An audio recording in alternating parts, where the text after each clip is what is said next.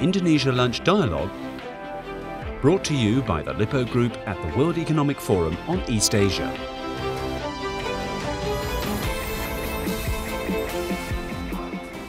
Secretary Cesar, I was just thinking of taking the discussion onto a regional level. The Philippines is the second largest market in terms of population in ASEAN. How do you, as one of the fellow giants of ASEAN, view the prospect next year of the ASEAN Economic Community? Is it just going to be an opportunity for large corporates and corporates from countries which have saturated markets, my own country, Malaysia, Singapore, and possibly Thailand, to exploit the opportunities of the giants? How will the countries such as Philippines and perhaps Indonesia take advantage from this change? Thank you, Karim. There's only one giant in ASEAN, and that's Indonesia. Without Indonesia doing well, without stability in Indonesia, without economic growth in Indonesia, the rest of ASEAN will not be growing as fast, will not be as healthy. What are the challenges to an integrated ASEAN? The integration of ASEAN is not preordained. The countries must make it happen. Among the challenges that I see would be, one, infrastructure. We've been talking about infrastructure the past 2 days. But if we are to make it one market, we need to connect the countries, especially archipelagic countries such as Indonesia and the Philippines.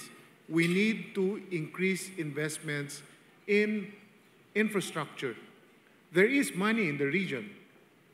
Another challenge would be how to deepen the financial market so that the money in the region can be recycled to make it easier to finance that infrastructure. Right now, we're sending our money to Western capital markets. Third, we need to invest in our people.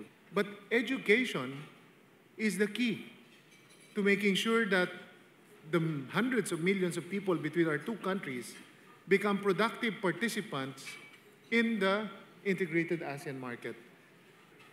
We need to have a common customs border.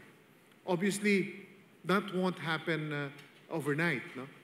But I believe that creating a common customs border builds confidence about the member countries. Because without a common customs border, there will be always games. And when there are games, the trust will not be as high as what would be needed in opening up markets, in opening up countries, and making countries more vulnerable, especially politically, in each one's area. Fourth, we need to look at how we can accelerate the harmonization of our standards, of our rules, because an integrated market really is just a word without harmonized standards, harmonized rules, harmonized processes. And finally, we need to trade more with each other. Right now, intra-ASEAN trade is only at 25%. And right now, the bulk of our trade is in intermediate goods and in raw materials. We need to increase intra-ASEAN trade in terms of final consumption goods. Because if we're able to increase that, then we are able to reduce our vulnerability to foreign export markets. And I think we, the members of ASEAN, must not lose sight of the potentials, but also be aware of the challenges. And we must make sure that in our respective domestic policies, we must not go for the easy solutions. Because in integration, there will be winners and losers. But I would like to say that there will be more winners. Thank you very much, Secretary. Now, I'm afraid we don't have any time to take questions from the floor. But as I see it, some of the key takeaways are the need for courage and focus in policy formulation and execution. Can we move the countries of ASEAN, and especially the giants, away from purely being consumption-driven in terms of economic growth? How can we deepen manufacturing capacity to provide better jobs?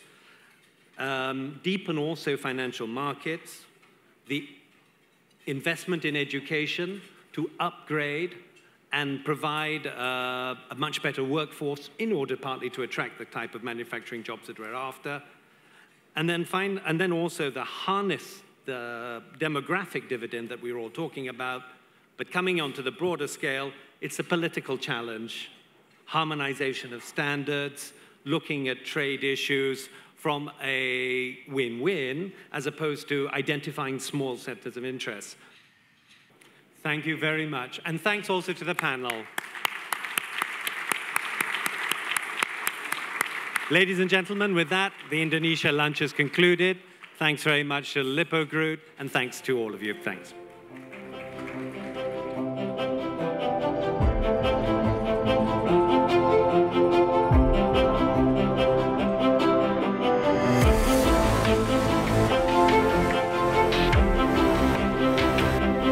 Over the last 15 years, Indonesia has made remarkable progress. We've achieved stable economic growth. We've achieved free and fair elections. We've achieved regional stability. We're a member of the G20, and the list goes on. Having achieved the economic growth that we've achieved, having achieved the stability and the success that we have had over the last 15 years, as we look forward, we are faced with a new set of challenges, the challenges that are common not only to Indonesia, but also the region and the world. Thinking not only free and fair elections, but effective governance and restoring trust in public government.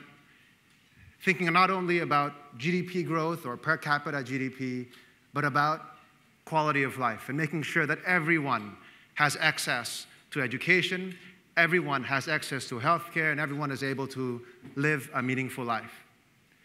And that is the Indonesian dream. The Indonesian dream is not a dream of individuals, it is a dream of a whole country.